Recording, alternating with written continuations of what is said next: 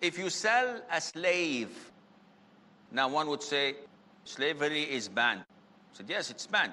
But slavery was there, and slavery is not something that Muslims should be ashamed of. Because people think that, oh, Islam promotes slavery. Does Islam promote slavery? There is only one means of having slavery, and that is through capturing of prisoners of war. The only means of slavery in Islam is through prisoners of wars, non-Muslims, disbelievers. So if someone attacks my country, I, with the army, defend my country, and we get prisoners of wars. What do we do with them? Send them to Guantanamo. No, we enslave them. Oh, this is against human rights. Well, them attacking us is human rights? It's okay, Annie? No, this is human rights. How? He is a slave. He's like an animal being sold and bought and not having rights. Yes, but this is for his sake. Come on. How can it be for his sake?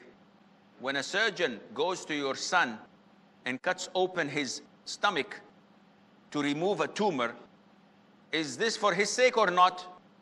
Definitely, he's bleeding, he's in pain. Yes, but this is for his sake. Likewise, this disbeliever who was an enemy of Islam, I can execute him and get it over with. So if I have intercourse with my wife during the month of Ramadan while fasting, this is a sin. It invalidates my fasting. What to do? Free a slave. If I'm driving and I kill someone by mistake, expiation. Free a slave.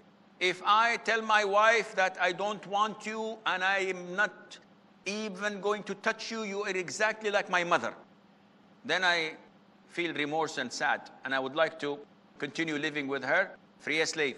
If I say, Wallahi, I will not come to your school tomorrow, and then I change my mind, expiation, free a slave. And it goes on, everything in Islam, free a slave, free a slave, free a slave. Does Islam promote slavery? Islam promotes freedom for slavery.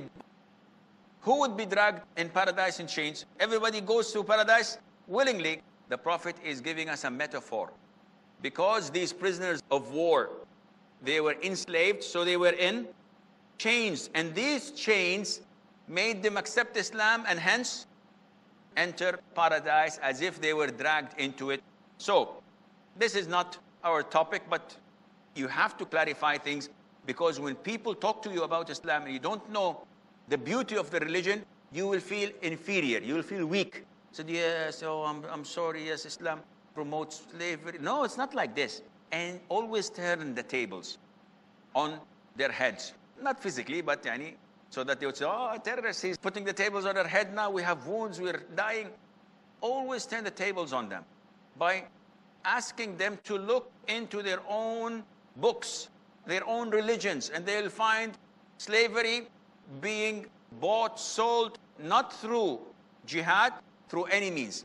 As long as you can capture someone and sell it, then this is permissible. In Islam, alhamdulillah, it is the greatest religion, and if you study it, you know why. So,